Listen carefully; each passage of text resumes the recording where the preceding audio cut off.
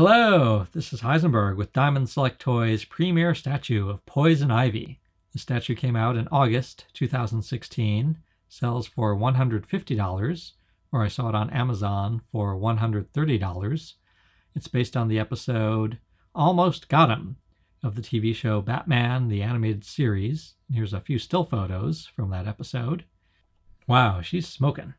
And the statue is 12 inches tall. That's including the base. If you don't count the base, the figure is about 10.5 inches tall.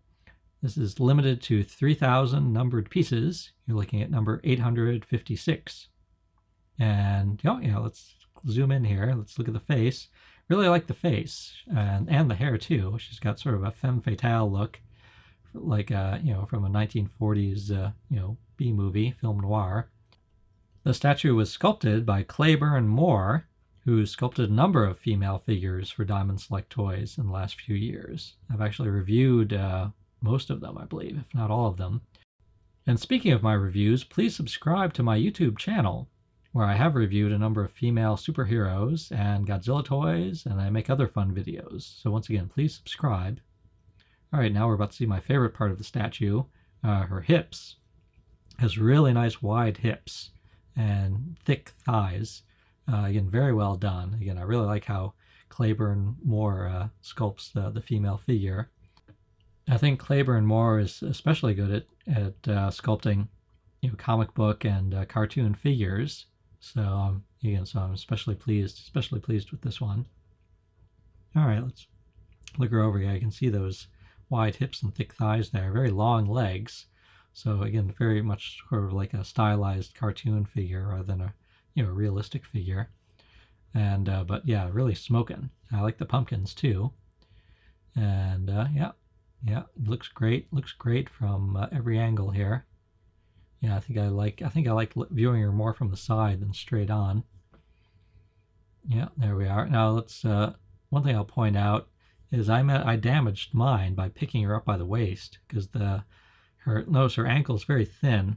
I damaged the ankle a little bit. The ankle is very thin, but the base is very heavy. So you should actually pick her up and move her around by the base. Don't grab her by the waist there. Now for me, I do remember when Batman the Animated Series was on TV, but I must admit I did not watch it a lot. It was a little bit past my time, so I don't have a strong emotional connection to the TV series. But yeah, still, nevertheless, I really like these figures that they've been doing. Oh yeah, there she is. There she is. Just gotta love it. So yeah, it's numbered, as I said. You can find the number on the bottom of the base. And let's also look at the box. It comes in a big box. It's packaged extremely well.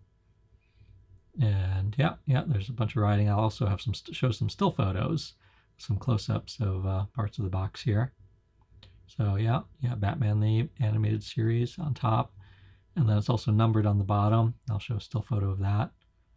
So yeah, there it is, looking very good. So once again, I'm very glad Clayburn Moore has been making a number of statues for Diamond Select Toys. I believe he has more on the way, so I'll be watching for those.